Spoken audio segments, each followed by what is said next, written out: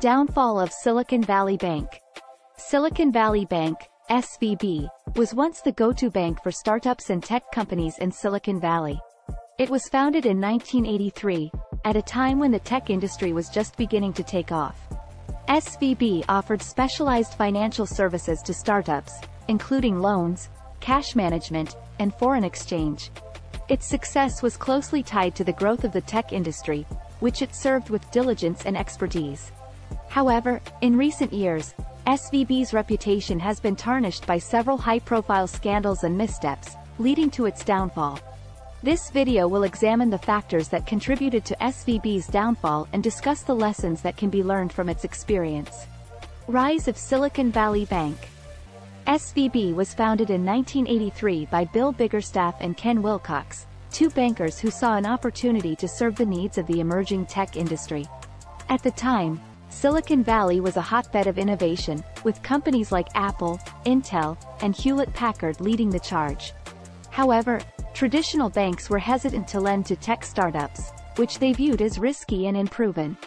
Biggerstaff and Wilcox saw an opportunity to fill this gap in the market, and SVB was born. SVB's business model was simple but effective. It offered specialized financial services to startups, including loans, cash management, and foreign exchange. It also provided advice and mentorship to entrepreneurs, helping them navigate the complex world of finance. SVB's success was closely tied to the growth of the tech industry, which it served with diligence and expertise. Over the years, SVB became the go-to bank for startups and tech companies in Silicon Valley, and its reputation grew along with the tech industry. The downfall of Silicon Valley Bank. Despite its early success, SVB's reputation began to falter in recent years.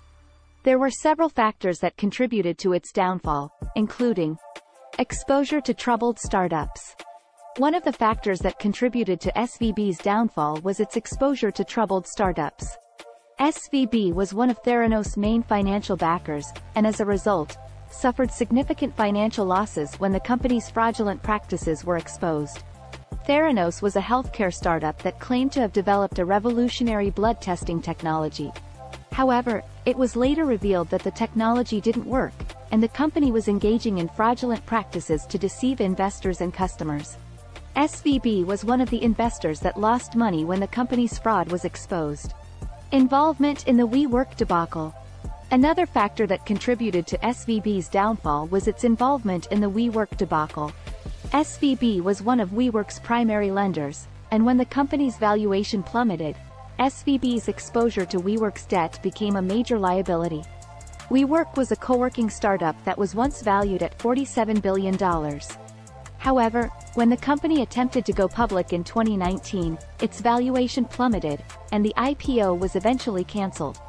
SVB was one of the lenders that was left holding the bag when WeWork's fortunes turned sour. Aggressive and risky lending practices. SVB's lending practices were also criticized for being overly aggressive and risky.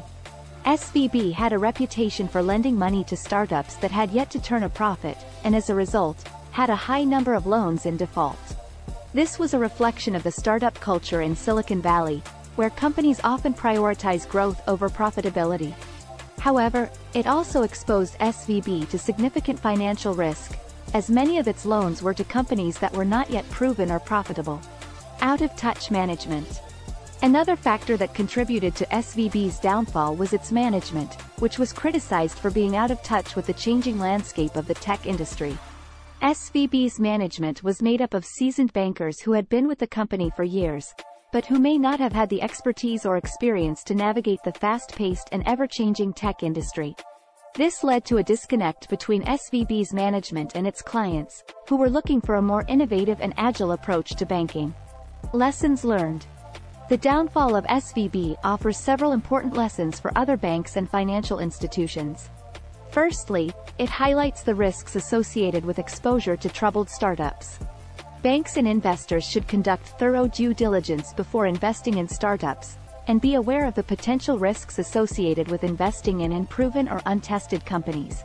Secondly, the WeWork debacle demonstrates the dangers of overexposure to a single borrower.